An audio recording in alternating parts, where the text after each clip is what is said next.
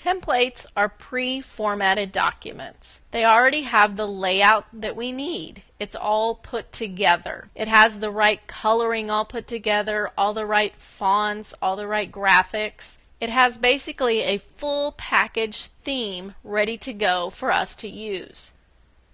Basically, you can see all of our titles of our different areas here are in blue. Those headings are all formatted the same font, same color. Our text is basically the same font. Our titles of all of our articles here are the same size, same font.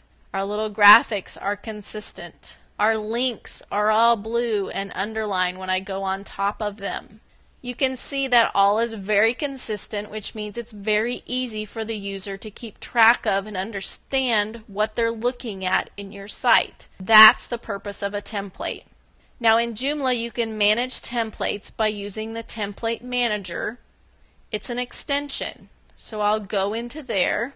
The Template Manager lets us preview and apply new templates onto our Joomla site. Right now, the Milky Way template is the default because you can see the little star there. It tells me here I have an assigned column. That's if it's assigned to certain pages. If I use the Milky Way template for the majority of my site, but then I want to use the Metal template for maybe some special areas, I can assign that a different template. The version of that template, the date of it, and the author. There is an administrator side to this. You have templates on your front end that your users see, but you also have a template on the back end that our administrators see that we use to go into all these items in Joomla.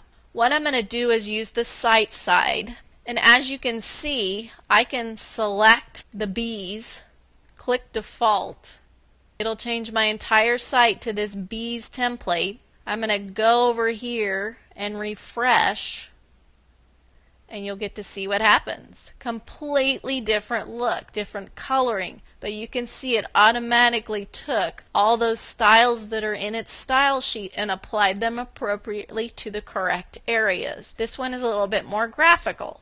Now that's the reason to use templates. Pre-formatted, put together, I can click on anything and the rest of my pages are automatically applied. This is so much easier than typical templates. Usually if you have a website and you're editing it in a web application, you change your template, then you have to update and upload all your pages that are connected to that template.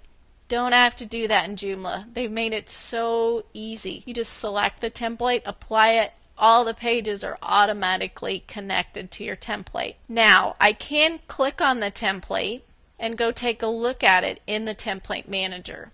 Right here you can see the different parameters that it will allow me to change. I can change the logo text.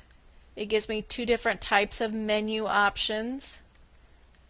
Template font size, and so on and so forth as you go down. All of your templates are going to have a little bit different parameters for you to choose from. You'll also notice your templates have editing options up here. You can preview the template so you don't have to actually install it till you see what it looks like. Right here it's going to show me my preview so I can see what that looks like. Then see how you can see those different areas of the site, the different positions are on here to show you where those are located. I'm going to click the back button because it doesn't automatically apply it. I can just preview it. I'm going to close out of that one. Let's go to the Metal template. The Metal template is one that I installed. See how you can see there's different parameters here. I can click preview to see what that would look like. And again, in red there, it's got the different areas showing me what those positions are. User 7, User 1, User 2. As I scroll down, I can see all of those items. And here's those user, whether I want that decoration off or on in that area. So you've got lots of template options. Go in there and apply a template that you think would be fun to look at on your site. Take a look at those options. Now, in the next movie, what we're going to do is actually go out on the web, find some templates, bring them down to our computer, and then install them on our website so you can see how that's done.